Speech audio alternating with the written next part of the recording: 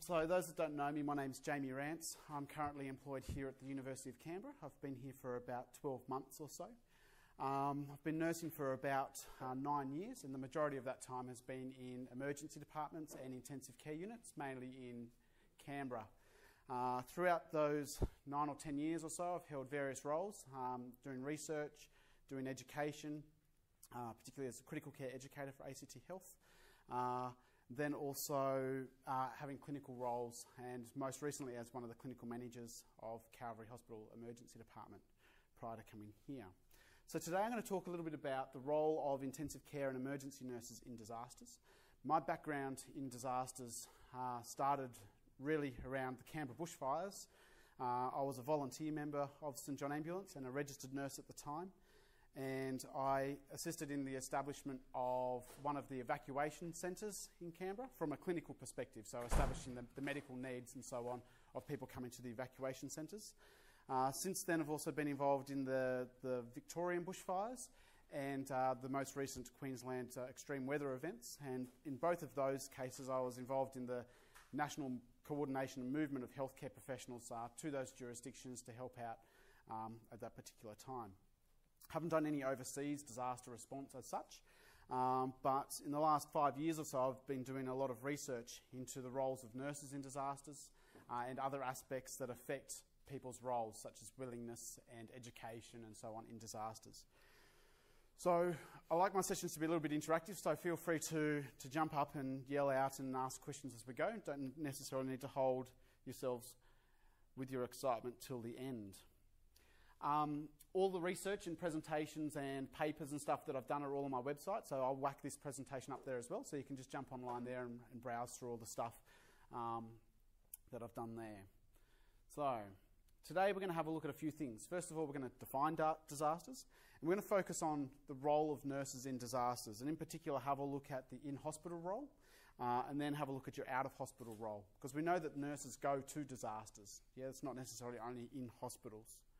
Going to talk a little bit about willingness, ability to attend disasters, education, and then we're going to talk and focus on other things as well that affect people's role in disasters. So, first of all, this is just an overview of the steps that occur prior to a disaster happening. Okay? So first of all, we need to have some kind of a hazard or some danger. And I'll use the example of an island, a Pacific island perhaps, surrounded by water. The hazard in this case is the water. It could cause some damage. Commonly it doesn't, unless sea levels rise for any particular reason, but most commonly it doesn't cause any type of danger or harm. However, there is a risk, and the risk is the probability of an event occurring. Okay? An event is something that has negative influences on a particular structure or person or whatever else. Commonly in the media will refer to disasters as the event. So the event is Hurricane Katrina. The event is the bushfire. Yeah?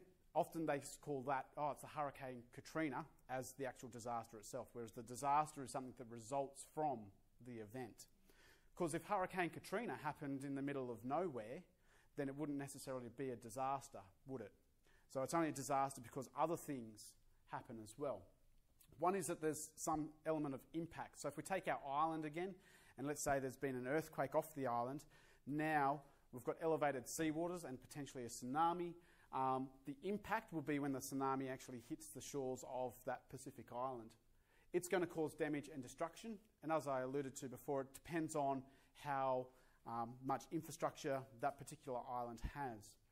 Damage differs between societies. So if we took the society of Japan, for example, and compared that to Indonesia, who both had tsunamis, we would note that there's a vast difference in the amount of damage that had occurred, primarily due to the people's ability to be prepared and the infrastructure around the islands. So, for example, Japan had massive gates, which when they know a tsunami is coming, they can close these gates to prevent seawater and stuff flowing through, whereas Indonesia obviously wasn't quite as well prepared in those circumstances. If we get damage, this could result in a disaster. So what is a disaster? Does anybody know? How would you define that? So that's the event. Yeah, floods is an event. Yeah, so disruption and damage to regular life. So we can have, yeah, absolutely. So we can have infrastructure damage, sanitation damage, etc., which may result in a disaster. So there are 12 societal factors that people need to have to live, or determinants of health and well-being. They include things like sanitation, water, infrastructure, communications, etc., etc. So we can have a disaster occur into one of those things. But what kind of disaster are we talking about? Death and disease. So we're talking about disasters that may have an impact on the health system. Yeah, the health system becomes so overwhelmed that we can no longer cope, and we need to make some decisions normally about whether people will die because we won't have a particular action. We don't have the resources to put in to save this person's life. Whereas in the normal circumstances, we actually might be able to do that, and they would be triaged as a category 1 in our EDs. We're going to tag them with a particular tag which says that this person's non-salvageable and therefore they're going to die. So there's some really hard ethical decisions that need to be made in disasters. So that's one element, and it can kind of be defined as a disaster can somewhat be defined as the need for external support to help sustain your normal health infrastructure. So if you need support from outside your jurisdiction to sustain a normal health service for those people that are presenting or that you've gone out to, that could be classified as a disaster. We won't argue that ACT Health may have a disaster every day with 100 nurses short, etc., etc. Maybe not. So that's how we'll define disaster, and we're looking at it from a health perspective, not necessarily from those other structural perspectives. So this is a list of disasters that you may be familiar with. The ones in black are ones that have occurred on Australian shores, and the ones in blue are ones in which we've had an Australian response to. So the Department of Health and Ageing has a national incident room where they monitor disease and illness and disasters that occur, and if we need to deploy health teams to particular situations, or if we need to monitor situations where Australians may be involved, the National Incident Room in Department of Health and Ageing, they do that. So the ones in blue are the ones that they've been monitoring over the last little while. As you can see, over the last 10 years, there's been a lot of disasters which Australia's been involved in. Interestingly too, the literature around disasters has been very little until the last 10 years. And this may just be the reason why, because we are more aware of it, we've had more involvement in it, and so on. So everyone can see and recognise some disasters up there. You may actually have been involved in some of them as a citizen, as a responder, or working in your emergency departments or ICUs or hospitals or wherever. Some interesting ones up there. Pandemic H1N1. Was it a disaster?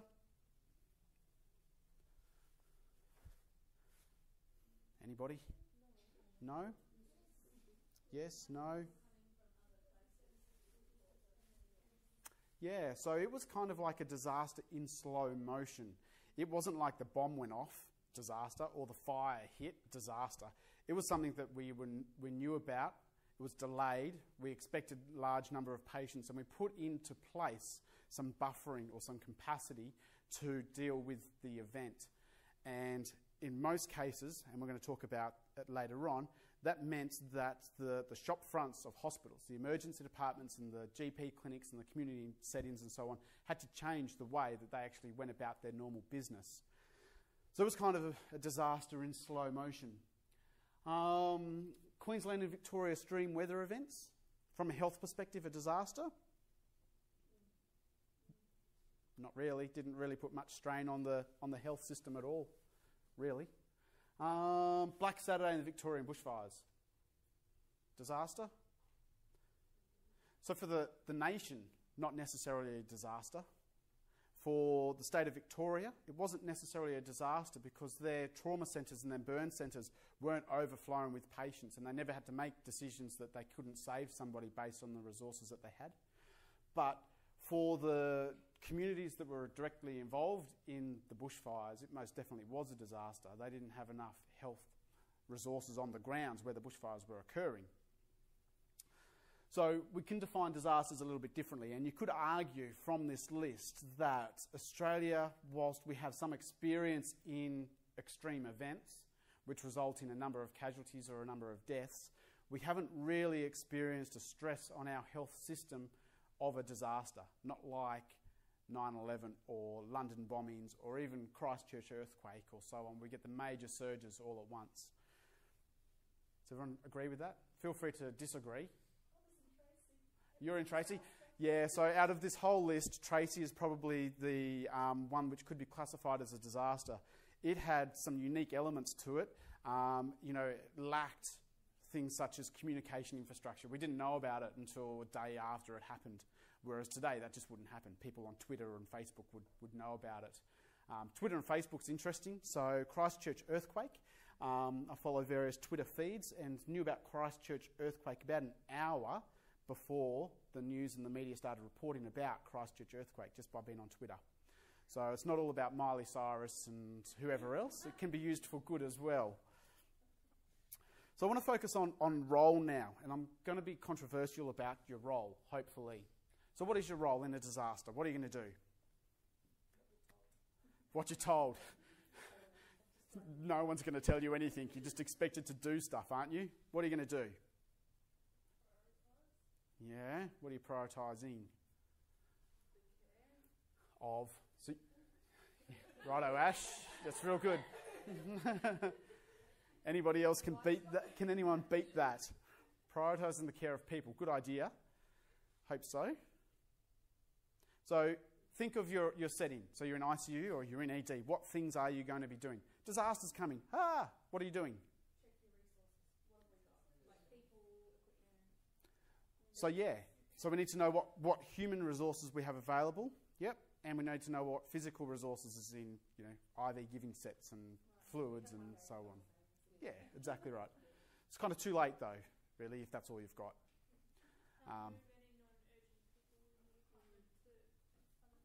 Cool. So you're from an ED, so you want to move out all the non-urgent people to somewhere else. Where do you move your patients to? I don't know if this is true, but I did hear that we had a ward on our hospital that just is empty, and then if we need it, like you open it up to surge capacity. Yeah, you do.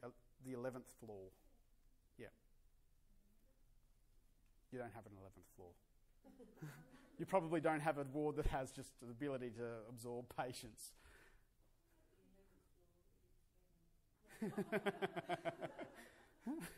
Pretty much. So, as I mentioned earlier, there's little literature or research which actually says what you will be doing in a disaster. It's anecdotal, and it's normally stories told between people about, oh, we did this, oh, and we did that. So it's important if you are involved in a disaster, even to write that up, to say, hey, in a disaster, this happened, and I did X, Y, or Z. Triage. So you mentioned prioritising care, Ash. Well, that's on my list. Triage is something that's important. There's this idea that a disaster happens, 100 people are going to present to your emergency department. How are you going to triage them all in time? How are you going to triage them efficiently and effectively? What are you going to do? ED nurses?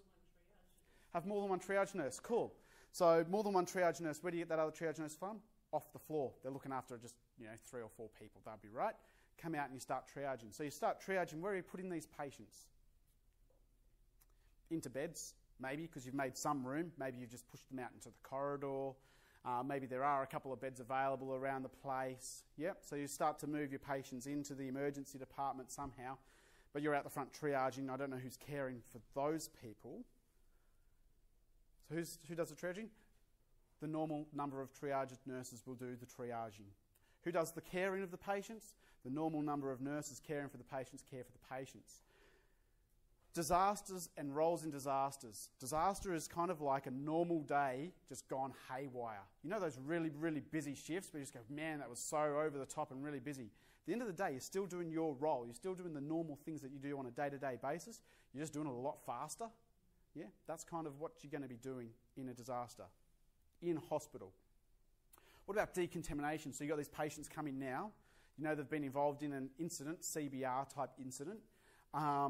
How do you manage these patients when they arrive at the front doors of your hospital? Decontaminate them. How do you decontaminate them at your hospital?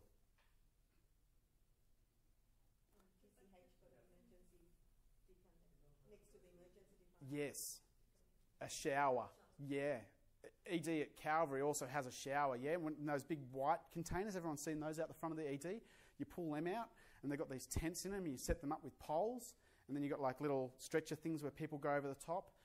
In Canberra, because it's quite cold, we even have little boilers so you can boil the water and make it nice and warm so the patients don't get cold when we start to spray them with water, because we want to put all the patients through this thing where essentially it's just water that we're hosing them down with through this little tent.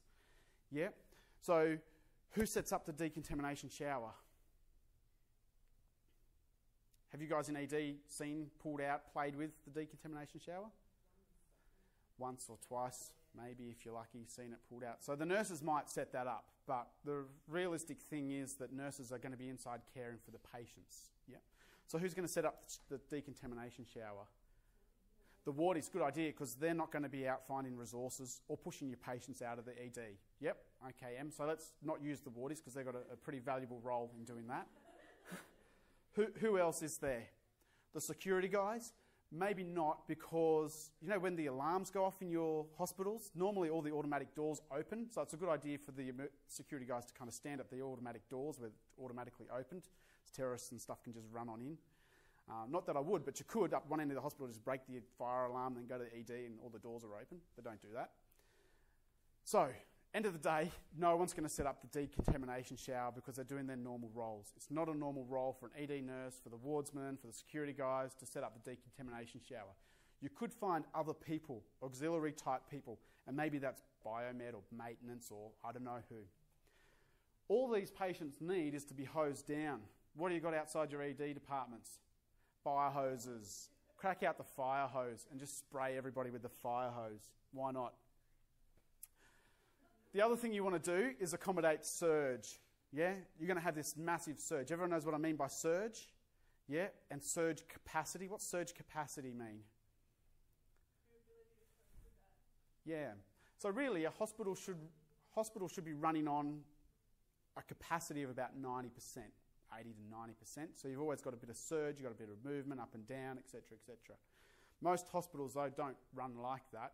And most EDs and ICUs don't run like that. They're normally full. Yeah, normally like 100% capacity and sometimes overflowing and patients waiting to come in. But you're going to need to accommodate surge to some degree, and that might be lining patients up along corridors. Canberra bushfires in the ED, getting chairs out because we knew that most people came in with either respiratory illness or stuff in their eyes, so you could just line them up and grab bags of saline and just wash out people's eyes or set them up next to oxygen tanks and everyone just have oxygen on. That's a place where you can put people to monitor them. Yeah, that's accommodating surge. We're going to talk about some strategies in surge in a moment, but this is from the Canberra Hospital during and following the Canberra bushfires. This is kind of representing 3-hourly workload, so each of these are broken up into a 3-hour segment. And we know that the Canberra bushfires really hit around 3 p.m-ish on that Saturday afternoon. You can see here that prior to the main event occurring, there were still presentations relating to bushfires prior to the main event occurring. So everybody knew that something just wasn't quite right. We just hadn't put the pieces together. And if you're standing outside at midnight on this night here, you would have seen hot ash and stuff falling over the city. Something just wasn't quite right. But it didn't really trigger in people's minds that this is going to be disastrous. So here you can see massive spikes in the number of presentations to the emergency department. Obviously peters off overnight, and then everyone wakes up in the morning around 6 o'clock and represents again. The grey underneath is kind of the average from the quarter period the year before. All this really shows is that there's massive spikes in the number of presentations per 3-hour block, which we would expect. How does the first real critically unwell patient arrive to a disaster? In the back of a car. They don't come in an ambulance. The first time that you'll find out about your disaster patient or a disaster occurring is they're going to come by private car. Canberra bushfires was an example of that. Some of the most critically ill patients arrived by private car. Ambulance just doesn't have the resources and the ability to manage the number of patients and the number of people calling, because we start to rely in today's society on just picking up the phone and calling for help. Good examples of that were Cyclone Yasi, where the Premier of Queensland publicly said that for the next period, 12 hours, we're just not going to have emergency services out on the roads. You guys need to look after yourselves as a community. We'll come to being self-sufficient in a little bit later on. But we need to come up with some strategies to accommodate this surge. We know a few things about the types of patients that come to hospitals in Australia following disasters, and that is that they're pretty minor type patients. There's not many critically unwell, and the majority of them would be discharged home.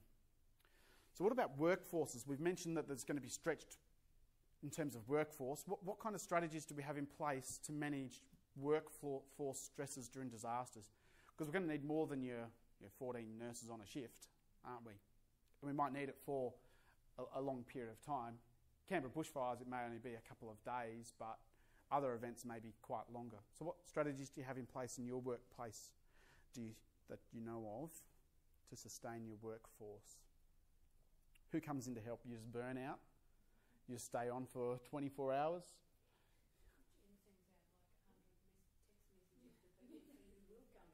So text messaging, yep. So we know in disasters though, with communications, telephones and texts and stuff don't kind of work. And in terms of Canberra bushfire, if you send a text message, you might actually get that a couple of days later.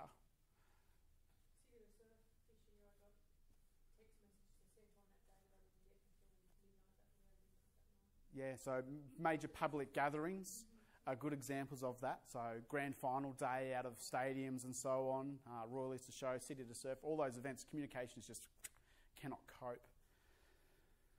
So, yeah, so people go back to relying on things that are stable. So community radio, in every capital city, in every state and territory has an emergency radio channel. So if you need messages put out, you put it out on that channel. And for Canberra, it's 666, I think. ABC is the emergency channel. So you might need to listen to that, and if you need extra nurses or whatever else, you may be relying on those types of strategies, or the internet, if you've been able to establish internet access and so on as well, or email. So who, though, let's say your disaster's been going on for a few days, who is going to come and assist you now? Who outside of your particular nursing group that you employ is going to come and help at your hospital? Probably nobody else, really. But we should come up with some strategies. One idea that I've got is that we should use healthcare professional students in disasters. Commonly those health students that have already been, for example, on a third-year placement in your ED or your ICU, they know the system, they know how it works, they can kind of care for a patient, but you might be able to get those types of people looking after patients with a registered nurse supervising a number of them. But there's lots of different strategies that we need to come up with. And having a list of people who are available and willing is another thing, and we'll come to that in a moment. Influenza was interesting. What strategies did we come up with for influenza? As I mentioned earlier, it resulted in us changing the way that we did things in EDs and ICUs. What kinds of things did we do differently? For H1N1 2009 in particular, 2 years ago. Pardon? Isolation, yeah, we've only got so many isolation areas within our hospitals though, don't we? So MARS, personal protective equipment.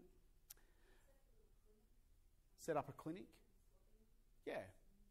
So H1N1 was interesting because there's a bit of hype about how unwell people were going to get from it, but really at the end of the day, it was probably, you're better off getting H1N1 than the common flu of the season.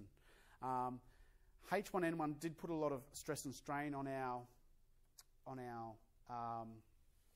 health system, and this is from the Influenza Assessment Clinic at Calvary Hospital, which was set up.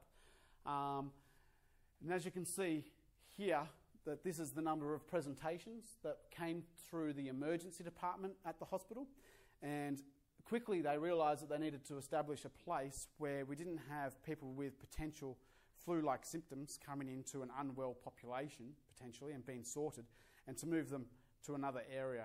Co-located, still accessible to the medical services and so on of the hospital, but away from the emergency department itself. So if you came in and you complained of flu-like symptoms, you were sent to this area. Essentially, the premise was that if you could walk into the emergency department, that you would walk out again. So if you came in walking, you went to the influenza assessment clinic, and if you came in on an ambulance trolley, you probably needed admission because you were a bit more unwell than just the person who walked in. Here you can see massive spikes of like 150 people presenting per day with flu-like symptoms. But overall, you can see here that there was an average of about 35-ish or so presentations to the emergency department or influenza assessment clinic at that point in time for this month. So one strategy is to establish an influenza assessment clinic. Other strategies include having dedicated triage nurses, having separate little waiting areas and so on in your emergency department. Depends really on how the impact is going to be. These spikes occurred around the time of media announcements regarding influenza, and also in terms of contact tracing. So we had primary school children turn up because someone in their class had H1N1, for example, so you'd expect a spike at that point in time. Note this is a Canberra population, so here on Saturdays and Sundays, everyone's quite well. But during the week, and particularly Mondays, everybody likes to turn up to the influenza assessment clinic and they're sick. That's Canberra. I'm going to flick back to this bit here, and this is about ICUs now. So we did a study at Canberra Hospital ICU to have a look at their influenza triage tool. Someone in Canada established an influenza triage tool which said if influenza occurs, we're going to need a number of ventilators and respirators and so on for patients that are unwell. So we need to have some ethical, reasonable way to determine who gets a ventilator and who doesn't. So this was a tool that they designed. As you can see here, it's got a number of inclusion and exclusion type criteria. So essentially, if you've got respiratory failure, you're included. But then you're excluded if you've got trauma, major burns, if you're palliative care, if you're over 85, if you had a cardiac arrest, if you've had major surgery that's been elective, if you had end of organ failure such as heart, liver, lungs, etc., you get excluded from the ICU, potentially because you're just not going to survive or have good outcomes anyway, whereas we know that people who get influenza are normally kind of less than 50 years of age, they recover, go back to being full well and so on in the community. So what we thought we'd do is take a month sample, retrospective out of the patients that had been in the ICU, and we applied this criteria, and it has a number of steps to it. As you can see up the top, we started with 119 presentations to this ICU in this 1 month period. We started to go through this step-by-step inclusion-exclusion criteria about who would actually be in the ICU at the end of the day. The different colours just represent who's a high priority, who's a low priority, who's going to be discharged, and who's just not going to kind of get a look in the emergency, in the ICU. At the end of it, we had a number of, after the initial assessment, out of the 119, we only had 10 people that we would actually keep in the ICU in that 1 month period who met this criteria. After you obviously do a reassessment of the patients, after 48 hours and then 120 hours, and at those point in time, there's really only one patient that was left. So maybe or not this triage tool works, I don't really know. But what it does highlight that if you apply some kind of principles to who you triage and how you work out who's going to get a ventilator, it becomes a lot more tricky probably than just applying somebody's tool to who does that. There's a lot more to it. But it's something you need to think about because we only have limited resources in terms of ventilators. An example of the need to triage ICU bed capacity was Bali bombings. So Bali bombings, we knew that we were going to get X number of patients to Australia. Australia only has burns capacity of about 30, 40 beds maximum. So if we get 40 patients arriving in Australia or from Australia who have been burnt, we need to work out how we're going to move them all around the country. And the major lesson learnt from Bali bombings was about our transport capacity to get people from Darwin to these other hospitals. They would ring up, for example, Victoria and say, Victoria, how many aeroplanes do you have that could transport patients from Darwin to Melbourne? South Australia, how many do you have? Western Australia, how many do you have? And everyone would come back, oh, we've got 4, or we've got 5, and we've got 7, and so on. And they're like, awesome, we need all these planes in Darwin so we can move our patients out, etc. What they soon realised, though, was that the planes that they were counting were contracted to Victoria, and the same ones were also contracted to South Australia, and the same ones were also contracted to Western Australia if an event occurs. So really the capacity to transport patients was about 1/3 of what they really thought. So there's a lot of resource issues that we don't realise will happen until we start to put in place some ideas and plans that happen.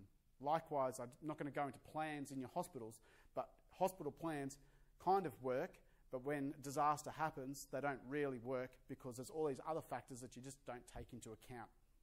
Interesting. When I was at PA, we were reviewing our disaster plan. It was after the Bali bombings, and I thought, well, the best place I'm going to call first to see what theirs is I'm going to call Darwin Hospital. They've just had the most recent disaster. I want to copy their disaster plan.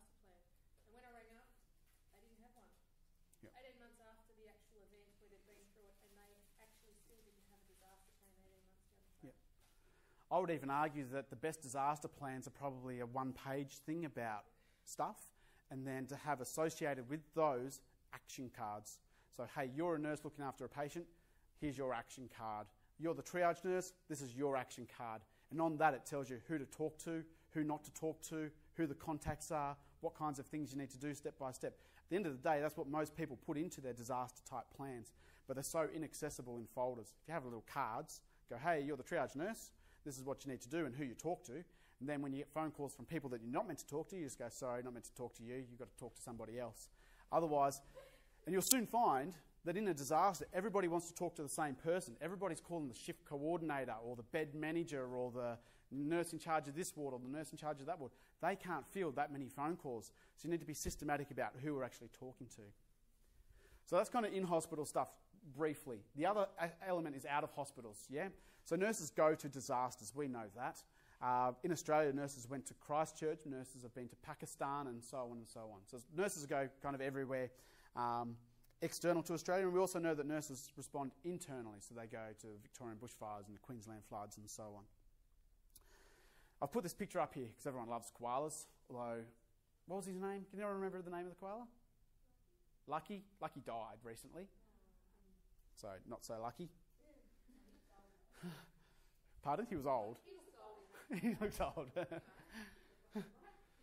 So what I'm going to talk about briefly now is nurses' roles out of hospital. So this is more my interest than the in-hospital stuff. We surveyed all the nurses that went to the Victorian bushfires and worked in the pre-hospital or out-of-hospital environment. There was about 50 of them. Of about half replied to this survey that we sent out. We asked them about their clinical experience, their disaster education, their disaster experience and so on. I've put this up here for a reason that we'll come to later. And this is where they had, what kinds of training or mock exercises they had participated in prior to this event. You can see up here that airport disasters, pretty high. Non-specific kind of multiple casualty disasters, pretty high. Rail disasters, tabletops. And down the bottom, you know, shopping centres, CBR and that kind of stuff. We'll come back to why that's interesting in a moment. We had a look at the kinds of roles that people did, and as I said, we had about 24 responders to this survey, and as you can see here, people undertook multiple roles. So the majority of people did some clinical element. Other things that are interesting, however, is that about 50% of people did some kind of administrative type role in addition to that clinical stuff. So I wanted to know more about what that actually was and what they actually did around all of these other types of clinical or command roles. So then we survey how we did telephone interviews with about 15 of them to delve into a little bit more detail about what they actually did. And they came up with these various themes. So the first main theme was about being prepared. And in this, the clinician stated that they had appropriate levels of training. And I'll come back to why that's important in a moment as well. They had an adequate clinical experience and they had enough resources. In terms of resources, they did things like pack the car full of medical gear, trauma stuff, resus stuff, jump in the car and drive up to the bushfires. In terms of the clinical experience, they came from a varied clinical background, from being mental health to ICU to EDs to being researchers to educators to everything. And they thought that they had appropriate levels of training. The majority of them had a bachelor's degree and some had undertaken some postgraduate studies. None had done any postgraduate studies in disaster health or emergency management or any of those things. Then we spoke to them about their roles, because initially we thought the nurses just do like clinical stuff, go out and treat patients. But when we got our survey back, we saw that that wasn't the case. So they actually did minimal clinical care. So the clinical care that they did provide was things like washing out eyes for the firefighters or providing small dressings for lacerations for members of the community. That was about it. The majority of their time was spent being an emotional supporter. So they were emotionally supporting their colleagues and members of the community. Members of the community would come up to them and like to talk about their experiences about what happened in the fires. And they thought that was a better place to vent more so than potentially going to their neighbours and so on who would have also experienced horrific events. Nurse as coordinator, and this was like a hospital coordinator type role where they would find out where particular resources were positioned. They would find out where beds were available, and in one instance they kind of turned up to one of the emergency departments in the area and didn't take over the emergency department but used the spaces within that. And because of that, we kind of turned them problem solvers. And this problem solving was also about things such as patients arrive at evacuation centres with sentimental items, photo albums and computers under arms. They don't arrive with a list of medications. They don't arrive with their medications. And a lot of the problem solving is about determining the people's previous medical and surgical backgrounds, what medications they're on and how we're going to find those medications. The minimal clinical care element and so on was really about primary health and emotional support. That's why we think that most of them said that they had an appropriate level of training. They didn't need to be theatre nurses. They didn't need to be an ICU nurse. They needed to be a primary health type nurse and have a bit of caring element to it. And similar to having adequate clinical experience and so on, and having enough resources, well, they obviously packed their car full of this resus and trauma gear, but they didn't use any of it. Thanks, Holly. So, why this picture then? Well, when I think of a firefighter, I think of guys holding hoses, putting out fires. I didn't necessarily think of someone holding some water up to a koala. So maybe nurses do more than what we perceive nurses would do in a disaster. And that's why I put that photo there. So, I'll quickly fly through a couple of things about willingness and education. So we did a survey and focus groups with emergency nurses. We started with emergency nurses because we know they're kind of at the front door of hospitals and they're going to see disaster type patients. And asked people about, would you be willing to attend a disaster? So if a disaster happens, are you guys happy to go? Yeah, put up your hand if you're happy to go. Who's happy to go? Yeah, everybody. Neil. But, and this is where the but comes in. So the but is these things here. So it depends on what's happening at home. Do you have kids? Do you have elderly parents? Do you have a dog, etc.? May depend on your willingness to come into work. Depends on what's happening at work. If your manager's an idiot and the staff around you are idiots, you're not going to come to work because you just go, I might as well stay and protect my own property than go in there and help them. Depends on the information you're provided. So you're all going to come to this disaster. Awesome. You're only going to be there for about 8 hours. Everybody happy with that? Yep. Except now we find out that it's some kind of respiratory illness. We don't quite know what it is, and we may need to isolate you for 7 days. Are you happy to come into work now? Who's going to come into work? We need some nurses. No nurses. One. Mum, maybe. Oh no, she's putting a pen to her mouth, not putting her hand up. And when we talk about workforce strategies, we need to understand that people are not going to come to work in a disaster because there's other priorities in their lives. And we don't really take that into account. Those people that are at work, it's a bit too bad, so sad, but those people that are on days off, on annual leave, etc., have decisions about to make about whether or not they actually want to come to work. So it depends on the type of disaster, the degree of risk, and the kinds of people you're working with. We spoke about that. Then there's this element of being unspoken about, we've got a moral duty to do that.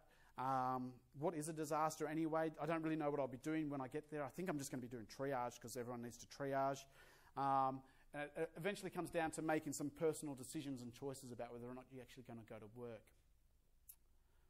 So that's a willingness stuff. So let's say you're willing. Now, actually, do you have the ability? So one person's willing. Awesome. Do you have the ability? This is Queensland River, and that's your car. I don't know how you get into work. So whilst you might be willing, you may not necessarily be able to come to work. Let's say you jump the river somehow. You're awesome at that. And you find a car and take hold of that, and you get into your car, but now there's traffic congestion. So although you want to go to work, you've got the ability to go to work, you're still kind of stuck at that point in time and can't go to work. Canberra was another example of that, where the city was kind of cut in half. Tuggeranong was segregated from North Canberra in terms of fire coming right across the ridges and so on. People at points in time could not go north and south. So that's ability. So where do you learn about disaster stuff? Well, undergraduate place is a good place to start. We should teach everybody in undergraduate programs about disasters. However, we did a survey was done with all the universities in Australia, and there's only about one that actually taught some element of disaster stuff or mentioned it in undergraduate programs. So then that really puts a reliance on the clinical institutions to provide you with the education about disaster health and what your role's going to be, doesn't it? If you don't learn it at uni, that's where you learn that kind of stuff. In-services is probably the most common place where you do that. Who's been to an in-service about disasters? No, because you go to in-service about, one, or you're brushing a fly. In-services are normally on about the day-to-day business of your department or unit. Yeah, patients with chest pain, shortness of breath, we've got this new ventilator, etc., etc. It's not about the thing that may happen at some point in time, but unlikely to occur maybe. So we don't learn about it in in-service type sessions. Maybe we should do it at postgraduate levels. Yeah, because we know that particularly in intensive care and ED, the majority of nurses will go on and do some kind of postgraduate education. So maybe we should be doing it in this environment. Well, we did another study, and we surveyed emergency nursing programs within Australia, and we wanted to have a look at the disaster content and type, and if they actually did anything about disasters. There's 12 universities in Australia that offer emergency department specific programs, and of those 10 replied to our survey. We asked them about their content and what they actually included in their course. This is a list which is made up from the competencies from the International Council of Nurses and World Health Organization have a joint competency statement. And also there's a new textbook out about disasters for nursing, and we've got some of these from the contents pages of that. So, in reply, the red boxes mean that pretty much none of the courses cover this stuff. Of the 10 that replied, only 7 talked about disasters at all and didn't cover this stuff. Disaster exercises, didn't talk about incident systems, didn't talk about management of dead and dying, but we know that, and Victoria bushfires is a good example of this, the majority of people died, more so than lived, really, in a roundabout way. They did talk about things such as a hospital response, disaster triage, the nurse's role in disaster, disaster plans, disaster types, and examples of disasters. They're the kinds of things we would expect people to talk about. Oh, there's bushfires and nurses do this, and this is your disaster plan that goes with that. The other parts, health effects and mental health in relation to disasters, role of other organisations and where you fit in, communication techniques and so on in disasters, wasn't talked about at all. Showed a number of things. One is that there's inconsistency in the teaching of postgraduate education, particularly around emergency nursing, that someone who graduates with a graduate certificate from one university doesn't really mean to say that it's the same competencies and standards as someone who graduates from another university, potentially, with those same level of knowledge or ability. Wouldn't it be awesome to say, hey, graduate diploma prepared nurse can do X, Y, or Z, whereas we can't really do that at this point in time. And that's not only emergency or ICU related, that's across all postgraduate types of education. So that's just a bit of overview about the types of stuff that people spoke about in their courses. And the content amounts varied as well, from some courses just doing an hour, some courses doing a whole day. So then it leaves, if you don't do it in undergrad, in-service or postgrad, it leaves this other element. And you can go and do courses if you're associated with organisations like Red Cross or St John Ambulance. You can go and do them if you go and do, there's courses like MIMS, incident management system types courses, and there's lots of other places where you can get this education. Often nurses don't go and seek that themselves, though, until after they've been involved in a disaster. So I'm going to wrap up now and talk briefly about other things. Disasters happen out of hours. Canberra bushfires happen on a Saturday. Black Saturday happened on a Saturday. Disasters happen out of hours. Who's in charge out of hours? Think about your hospital. Who's in charge out of hours? How many resources are available out of hours? What wards have junior nurses, newly registered nurses as team leaders, alongside enrolled nurses and casuals or agency staff? Disasters happen out of hours, and we need to come up with some better ways, I don't know how to do this, to support those types of nurses about who to talk to, who not to talk to, what kinds of things they need to know about disasters when it happens on their shift out of hours. Volunteering. So most people want to help out, and you want to volunteer, obviously, to help out, because commonly your workplace doesn't pay you to go off to Christchurch or to wherever to help out. It's important, though, not to become a disaster tourist. A disaster tourist is a person who just goes, hey, I need to help out. They jump on a plane, end up in Japan, and with their backpack on, walk out and try to help people. What this does is it creates a lot of stress and strain on the already strained infrastructure. So if you turn up to Christchurch CBD in the middle of a disaster because you jumped on an aeroplane in Australia, you're going to be relying on their sanitation, their water, their food, etc., etc. They don't have enough for their own community, let alone strays that want to come and help. Most people do this in goodwill. Disaster tourists were... the best example of disaster tourists was Haiti.